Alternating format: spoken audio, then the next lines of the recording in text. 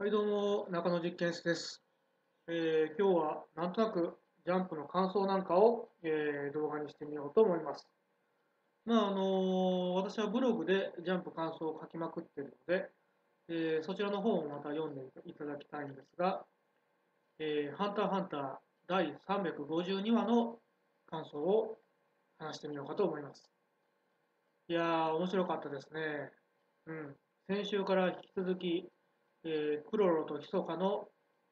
対決でしたが、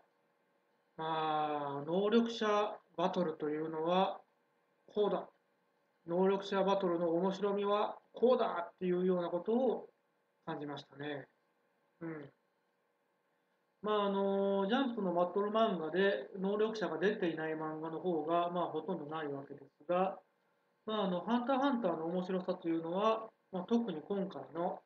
クロロとヒソカの戦いにおいては、出されている能力の条件の組み合わせなどで、いかにして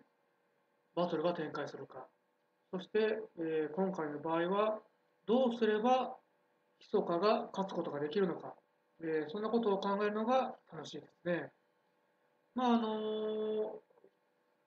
クロロが、思いっきり能力の内容を、語ってますが、それはおそらく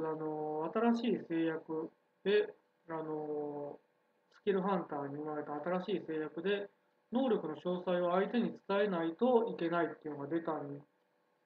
んだったかなっていう感じなんですが、同時に能力が使える上に、フリーハンドになれるっていうような条件で、3つぐらいの能力を、明かしたわけです。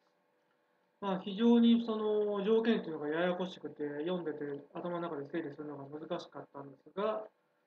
能力は違いど、誰かを操って密かに攻撃させるみたい